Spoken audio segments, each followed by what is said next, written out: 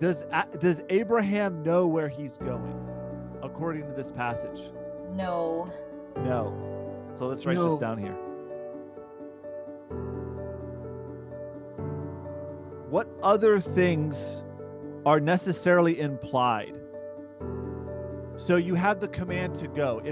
If Abraham goes, what does that imply about Abraham's actions?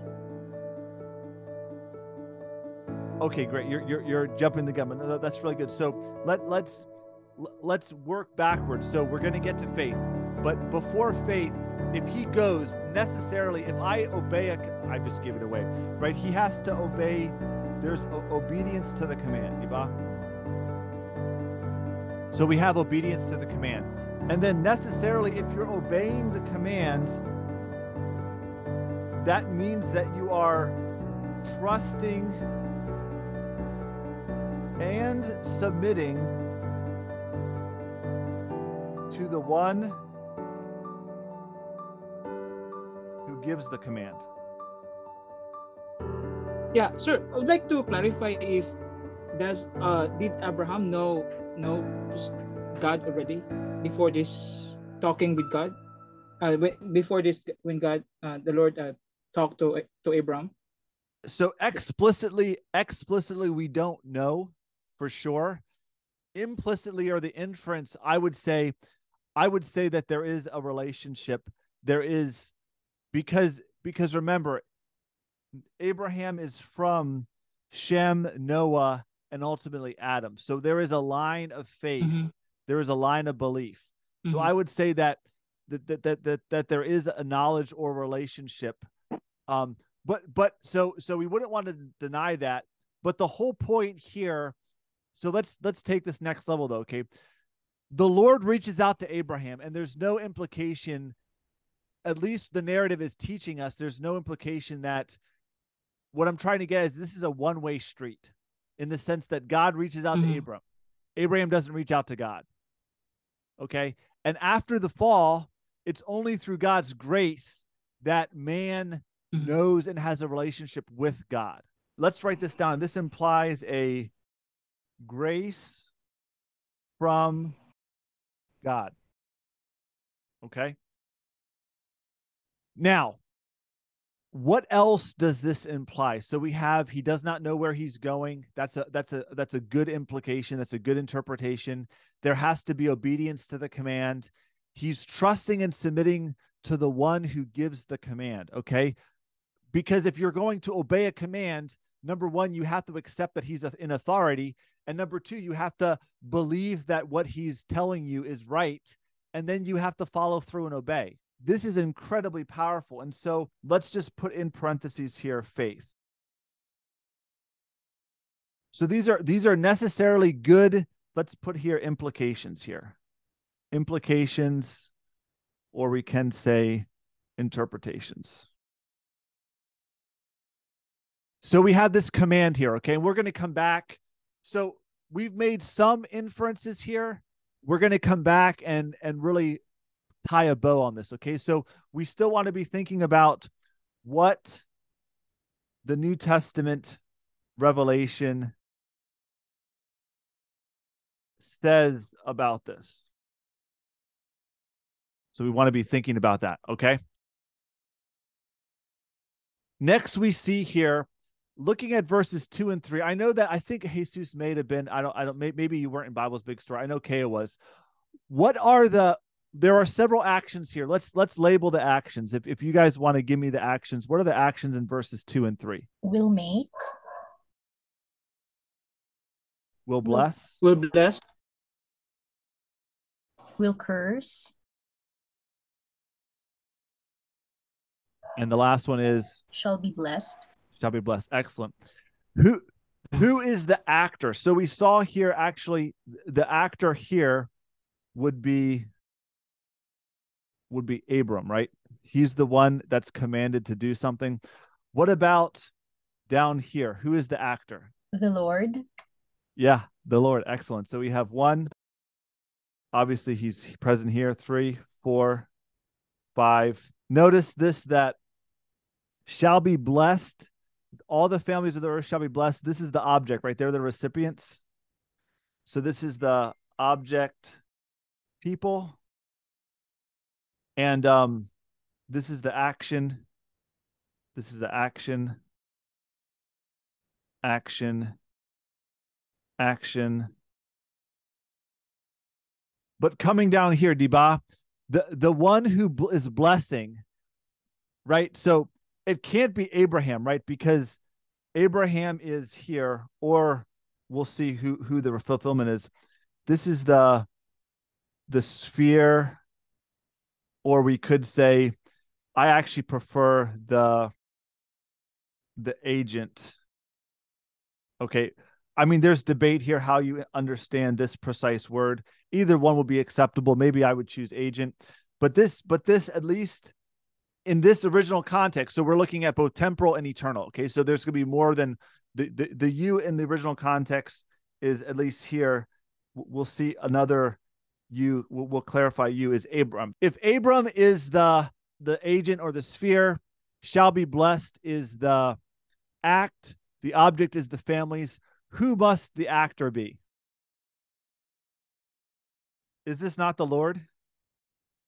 So, Yes. Yes. yeah. So I will bless all the families of the earth by you or in you. Wow. So malakas, right? So malakas. Okay. And later we're going to see that really the in you is, we could refer to this as loins. And this is really a reference to, later we'll see, Christ. So we'll come back to that. I just want to, the in you does not, if in our interpretation here, we can't say it's just Abraham. And this is why New Testament is so fundamental. And this is why that we have to be so careful as we interpret the word of God, that we're considering what the Holy Spirit has revealed to us in later subsequent passages. We have here primarily the actor here. The actor is the Lord.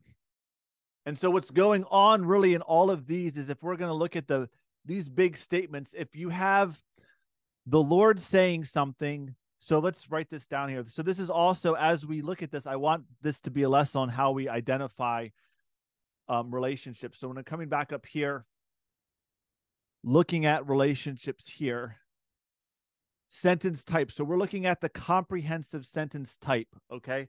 So if we have for identifying sentence types, number one, we have God is the actor. We have a future action. These two should infer what? What type of sentence type should we looking at these? You could actually also look this up on the website if everyone can see here. What type of action of sentence type should we define as I will make a great nation? What type should we define it as? Promise. Is it Yeah. Promise. Yeah, Go ahead, promise. Kaya. I was thinking of divine declaration, but yeah, I wasn't there in the promise yet. Yeah, no. So divine declaration. So we could, I mean, ultimately there could be more. Okay. So divine declaration could be positive or negative. Promise is really assurance, right? So we'll say promise. That includes divine declaration. Yeah. So I think maybe we can't have an infinite number of categories. So if you wanted to add, you could do divine promise. I'm fine with that. That's probably the best, because promise is more specific than declaration. And yeah, so let's do this here. So we'll do divine promise. Number one, number two, number three, number four, number five, and number six. But it could be also a warning, sir, because there's a curse, right? So now let's look at the relationships between, right? So what's the relationship between I will make and I will bless?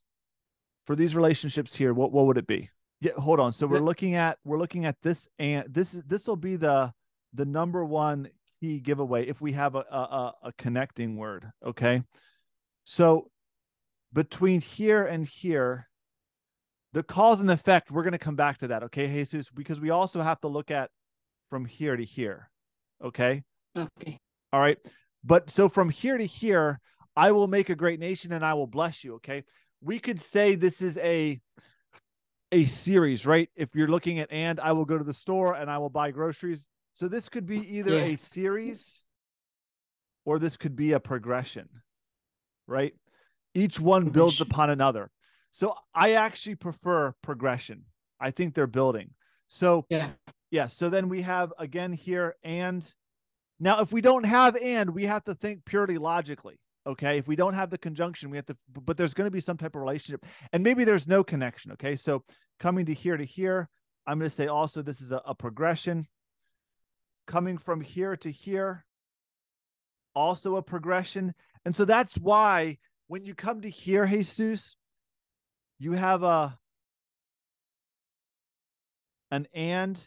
So actually, and him who dishonors, but him who dishonors. So actually, the and, it also could be but, and that's even in English. We could infer, but him who dishonors, I will curse. So really, there's two possibilities. I have to think about this. I was so sure before that it should have been a progression, but you could also see here an adversative relationship. So I will bless the one who blesses. So there's a contrast here, right? Adversative just means contrast. And actually, Jesus, I'm liking your decision here. I'm going to change this.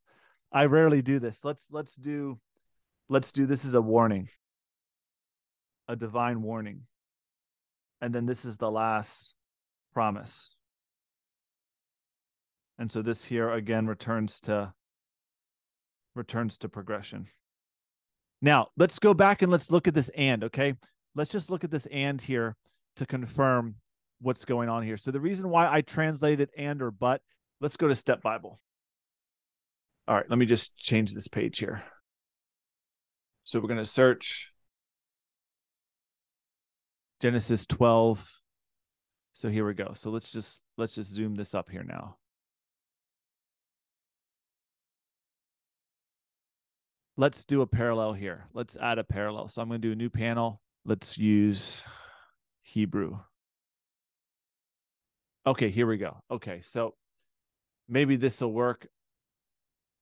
You don't have to know Hebrew. Okay, so if I go to,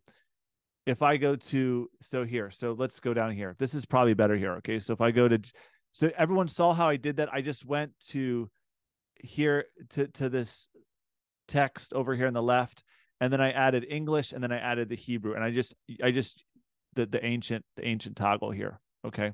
So if I look down here at Genesis 12, I will bless those who bless you, and him who dishonors you, I will curse. If you go to this word here, see, this is the verb.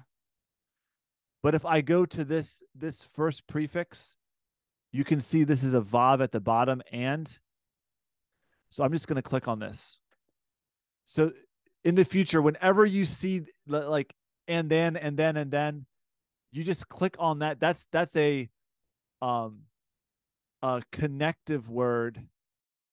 Okay, here we go. So you can see here. So look at the meaning here. Can I blow this up here?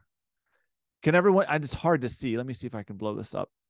You see the and or the but, right? The but, everyone can see that. Really, so you can translate and, but, or even now. Okay, so if we come up here, look up here, see this va yomer is actually and he said, and they translate it, now the Lord said. Okay, is everyone tracking there with me? So this vav here, we need to do a Hebrews class. We need to do a Hebrews class one day.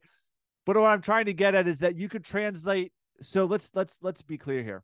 When you see and in the Old Testament at the beginning, okay, so verse 3, I will bless those who curse, and him whom, whenever you see the and, just know, make yourself a note. In Hebrew Old Testament, when you see the and, typically it can be translated and, now, but, okay? Sometimes even two. So let's write this down here. So if we're looking at a word study for and, the vav is going to be either this, or this. This is a Hebrew prefix. Okay. The translation in reality can always be and, now, but, or even. Even is clarification. Okay. So just know that. All right. So here we're making the decision. This should be but. And so I like the divine warning. So Jesus, you get the gold star. All right. So what we have going on here right now is we have this command, and then in relationship to the command is a divine promise and a divine warning in the one instance. Okay. So what relationship between these two? What is the relationship between these two? So coming up here, looking at the relationship, I'm actually going to go with condition, because the promises don't come into reality if Abraham doesn't go. Okay, so even though there is an and here, the sense really is that of a condition. And so that's one possibility. Jesus, you mentioned cause and effect. You could also consider that as well, because the first causes the effect of the second. If the first event doesn't happen, the second effect doesn't occur. Are you tracking there with that, Jesus? How about result? Result. You could also see, so this is one possibility. This is two. And then the third could be action, result. So maybe the best we want to say here is action, result.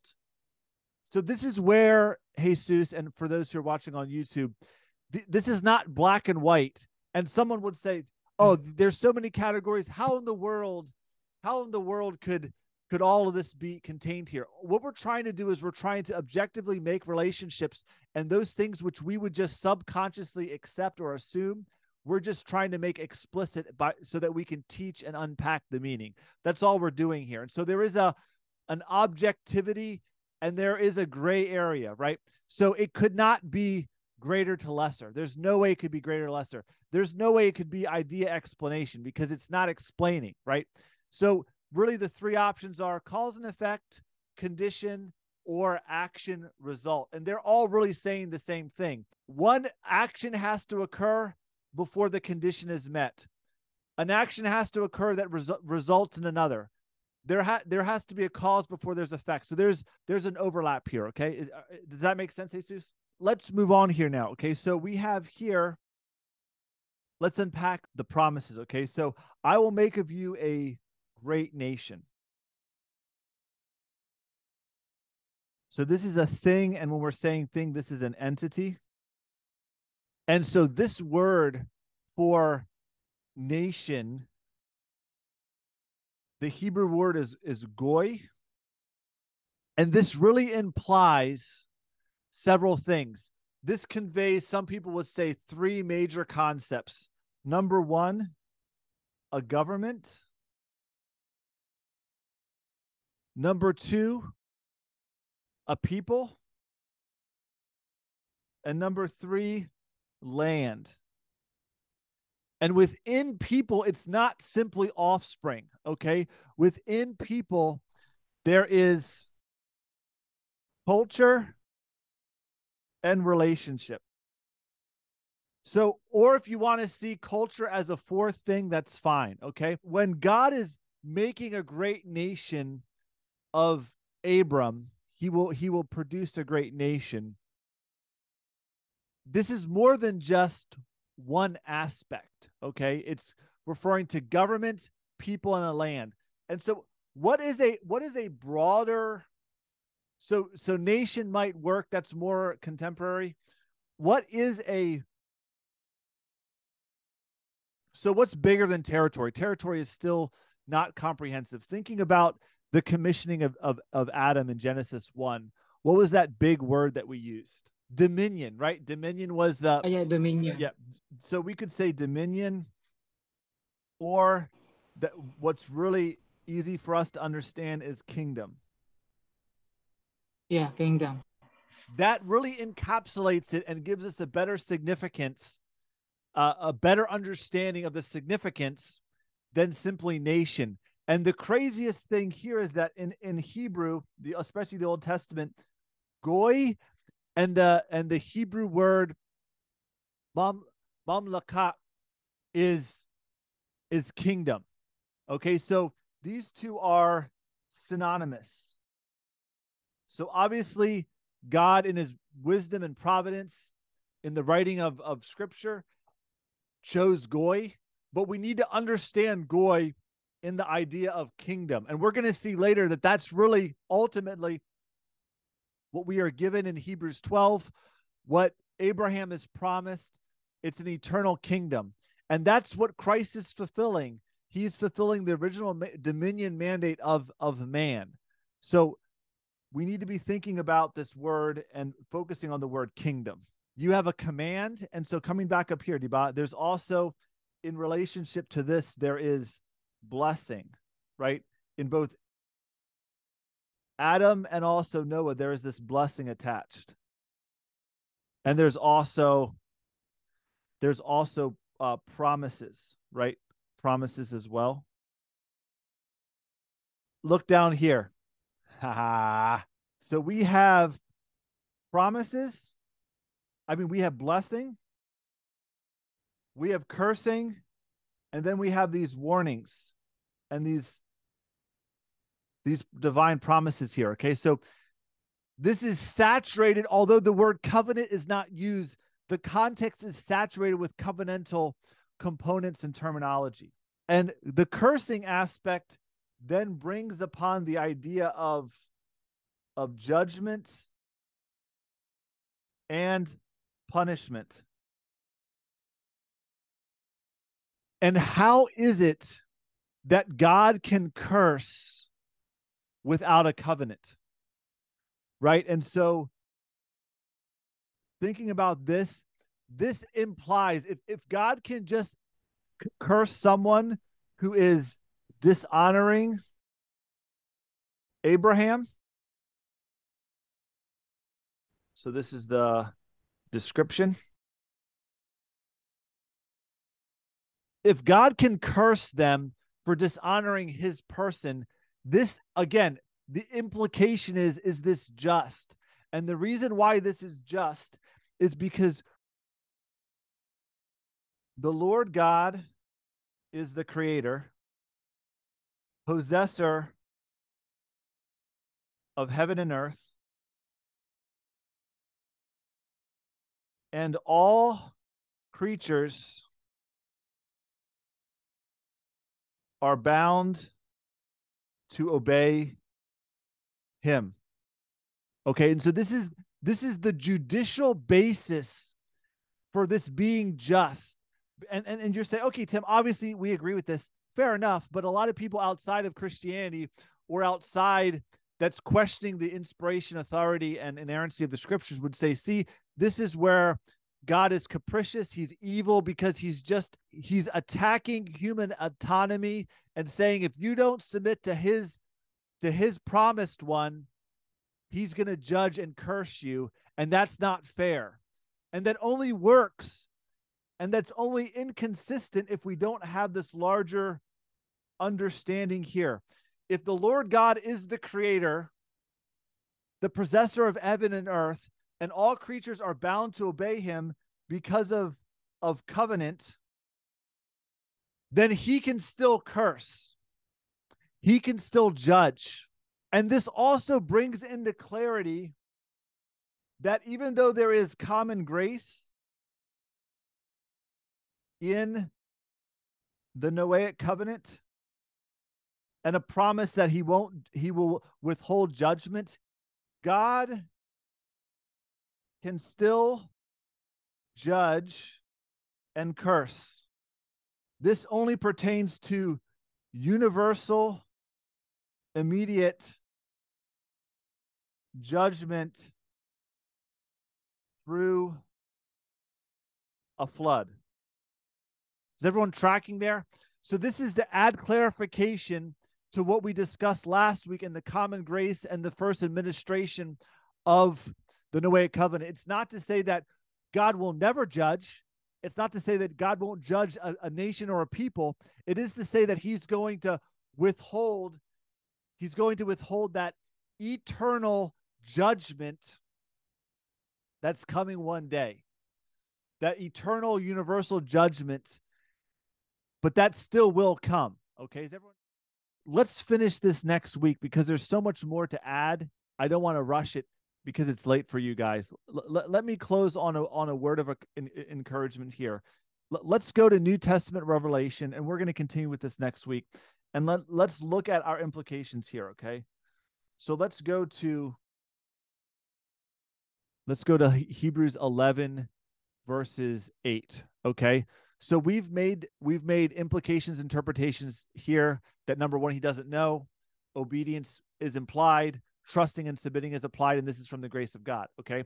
Now, someone who's claiming to be objective, but doesn't have the authority of Scripture, the inspiration of Scripture, the fact that there can be meaning given by God that isn't readily apparent because the text just doesn't talk about that. So this is not a reinterpretation. This is unclear, and we need to wait to see full revelation to understand the full implications, because there is divine and human authorship. So look at what New Testament Revelation says. By faith, Abraham obeyed when he was called out to go to a place that he was to receive as an inheritance. Are you kidding me? So looking at now Hebrews 11, 8, let's just look at 8, just for tonight, 8. Number one, what the author of Hebrews says is fundamentally the instrument is faith, by faith. Number two, there is obedience. Number three, he did not know where he was going. So even though it's implied in a place that I will show you, we now know that it wasn't until he arrived or was near to arriving that he knew. He literally went by faith without knowing. This is a clarification, explanation. Okay? And then look at the fourth point here.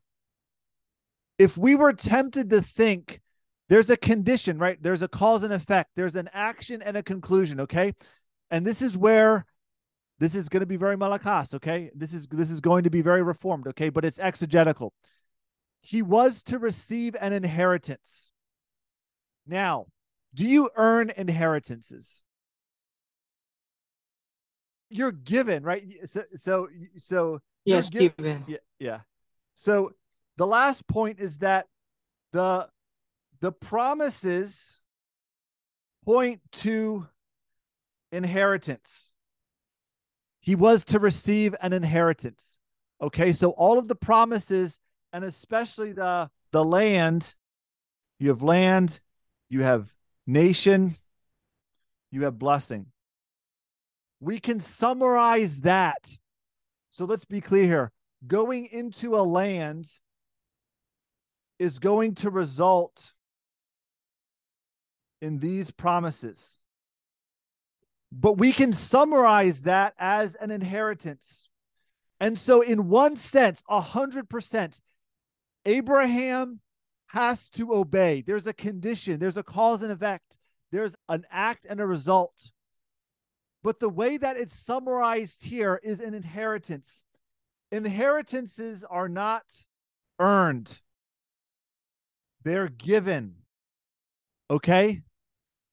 And going back to the confession, the idea of giving is there is a giver and a gift and a recipient. Okay? And so what this is, the full implication here is that what's being implied here is the idea of grace.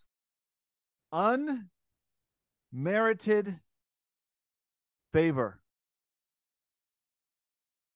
So this does not deny faith. This does not deny obedience. But the broader category, if Hebrews is going to summarize it as an inheritance, That's what's really going on behind the scenes. God has chosen Abraham not because of anything he's done, because of his purposes.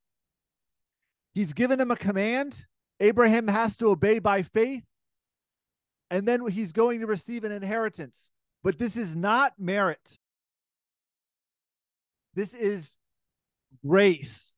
And so we see in other New Testament passages, the work behind faith is the Spirit working in us. The work behind obedience is the Spirit. And so there was a lot of things left out here, okay? But we could not say that Abraham's work, Abraham's obedience is him earning his salvation, is him earning his inheritance. Is everyone tracking there with me? Hebrews 12, 1-3 is unclear on that. Later Revelation clarifies. So this is where redemption and revelation, they are in a chain. They are inseparable and must be considered. You cannot separate revelation from redemption. So here, many people will use this. Let's go back here. Many people will use this passage here to emphasize a work, some form of works-based salvation. Diba?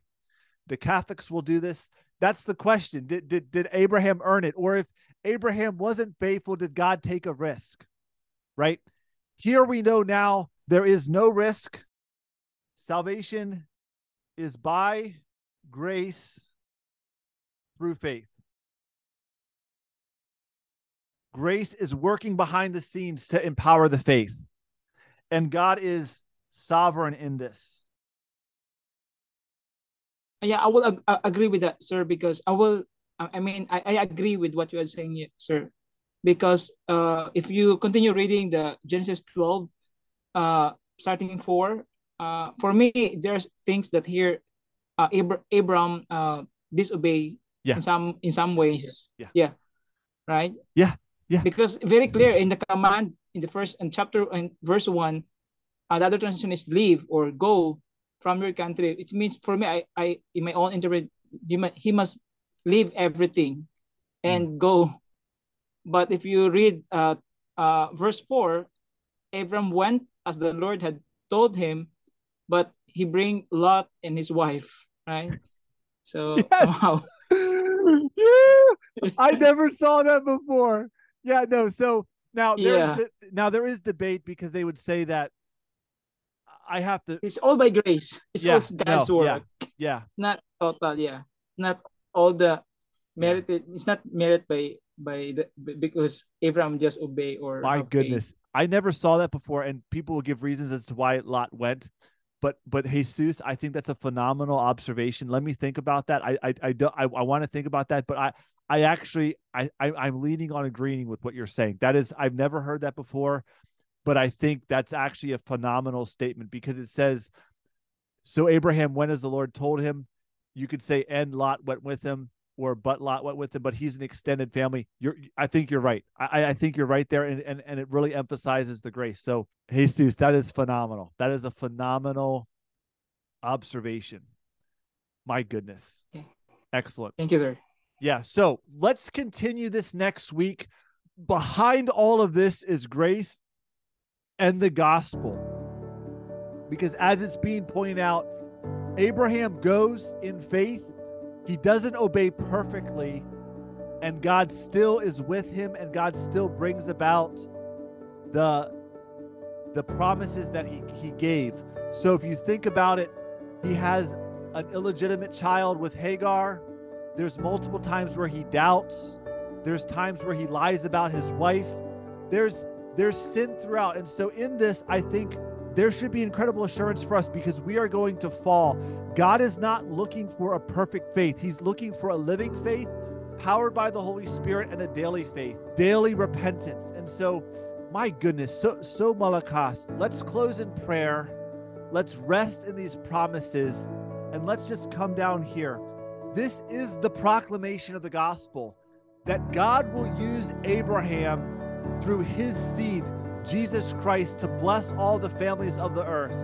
And the way by which he's going to bless them is he's going to send his son to be born under the law as an offspring of Abraham, of David, of Adam. Jesus Christ is going to live the perfect life that no one lives. He's going to earn righteousness, a state of righteousness that's going to be given to us. He's going to die on a cross and pay the guilt, the penalty of sins that we all have in Adam, that we all commit personally. That includes Abraham's sin. Abraham is believing in this promise, and this promise is going to save him. And this is not just temporal salvation. It's not just a temporal inheritance. It's an eternal inheritance that we're already seeing coming to fruition. This is pointing us to the greater reality that the gospel is here. It's saving Abraham, and it's within. So we can say the gospel, we can see redemption, we can say covenant of grace. Let's go ahead and let's close in prayer.